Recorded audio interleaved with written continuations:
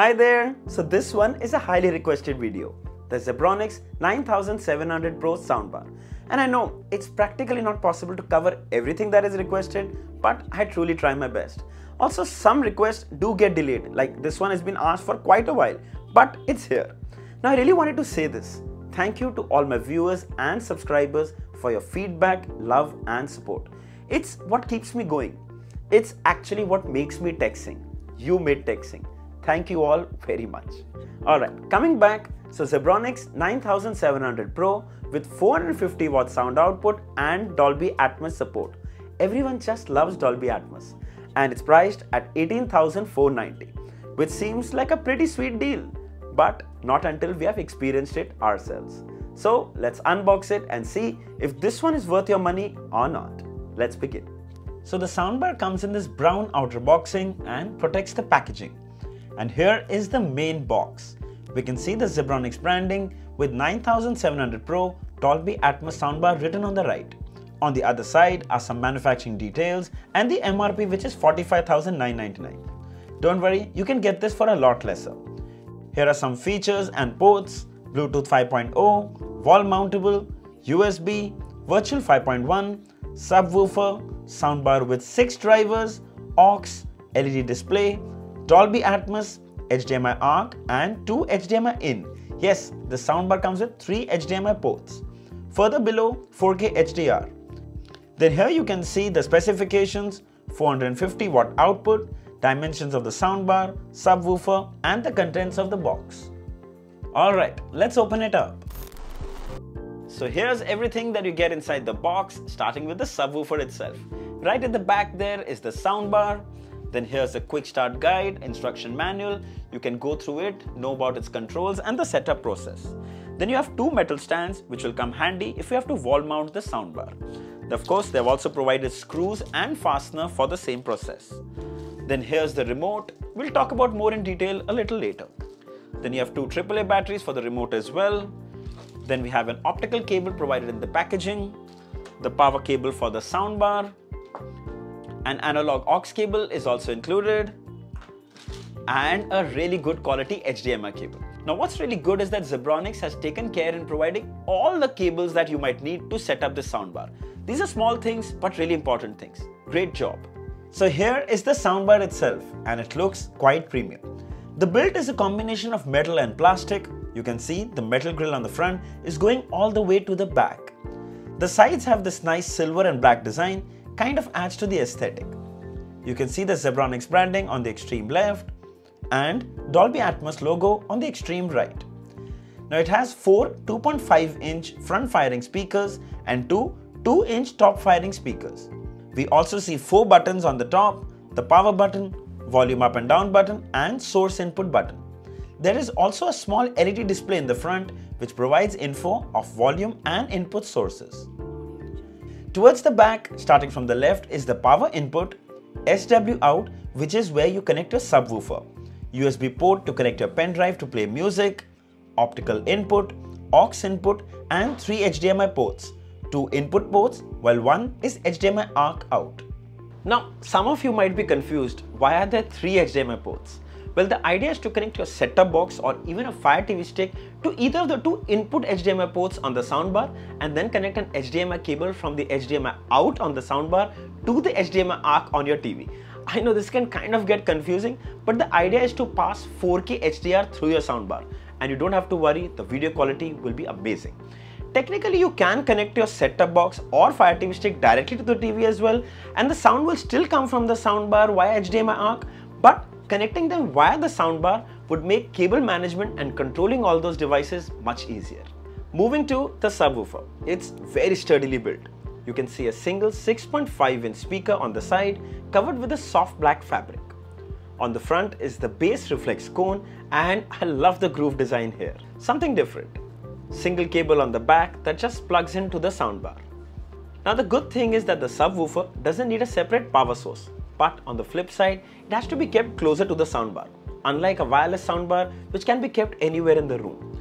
The subwoofer has a total output of 150 watts, while the soundbar has 300 watts, giving you a total of 450 watts. Here's a quick look at the remote. Now this is an infrared remote, so it will work only when it's pointed towards the soundbar. There's a power button, mute button, input button, volume up and down, with pause, play and next to control music that's playing from the USB pen drive, preset equalizer hotkeys, there's music, news, movie and 3D. Then reduce, increase treble and bass as per your preference. It's clean and really easy to use. Okay, let's set it up. So we connect the HDMI cable to the HDMI ARC out on the soundbar and the other end of the cable to the HDMI port on the TV. Make sure you connect it to the TV's HDMI ARC port and turn on CEC. You'll find CEC or Custom Electronic Control in the input settings on your TV. The benefit of this will be that your soundbar turns on and off, and you can even control the volume exactly from your TV's remote, which is really convenient. Also, before we move further, a very important point. Make sure the top section of the soundbar is kept open and not covered in any way for the best audio experience, as this comes with top firing speakers as well. Then connect the subwoofer wire to the port that says HW out behind the soundbar. Now let's press the power button and then press the input button to toggle sources. ARC, HD1 which stands for HDMI 1, HD2 which stands for HDMI 2, Blue is for Bluetooth, aux, optical and back to ARC. You will also see USB on the display when a pen drive is plugged in. Alright, time for that sound demo from the soundbar with music playing over Bluetooth. Here it is.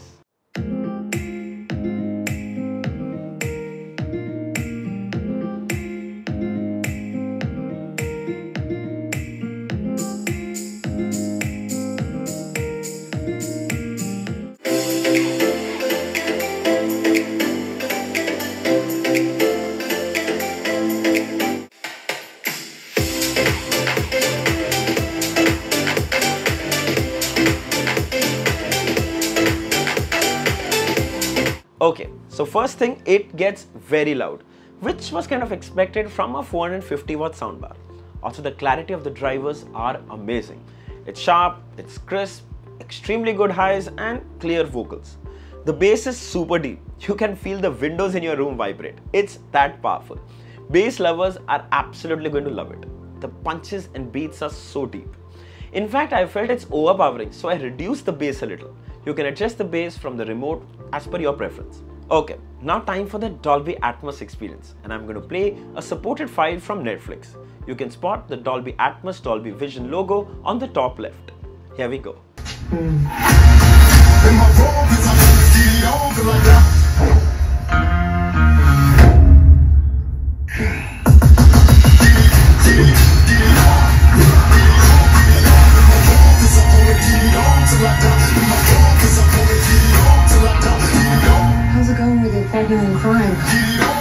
So firstly, you need to know that it would be impossible for you to experience the true audio experience with my recording mics.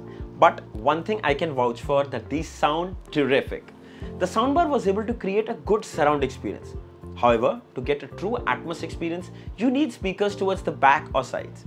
But then for the price, they provide an extremely immersive experience. Now if you're someone who's looking for a soundbar with deep bass, Dolby Atmos support, clear audio and simple clean setup, this is the one to go for. However, I would like to point out two cons. One, the LED display, though it dims down, but still it could be a little distracting. I wish there was an option to completely turn it off. And second, the remote feels a little dated. Now I know we've been seeing this Zebronics remote for a very long time, and we've seen this on almost all Zebronics soundbars. I think they need to up their game with more options and a better design. Maybe an option to custom set the equalizer, maybe a Bluetooth remote, but something more. Probably I'm nitpicking on this one, but overall the remote is clean and pretty easy to use. But then the pros way outdo the cons. 450 watts power, super bass, Dolby Atmos support, HDMI ARC and HDMI input. Wow! Of course, tons of other input options as well. This is an absolute killer. You can get the Zeb Juke 9700 Pro from Amazon for $18,490. I'll leave the links below in the description. If you'd like to buy one, you should definitely check it out. This is one of the most complete soundbar experiences. It's really worth it. So I hope this video was helpful. If there are any questions, mention them down in the comments. I'll be happy to answer them. Don't forget to like, share and subscribe. Until next time, cheers.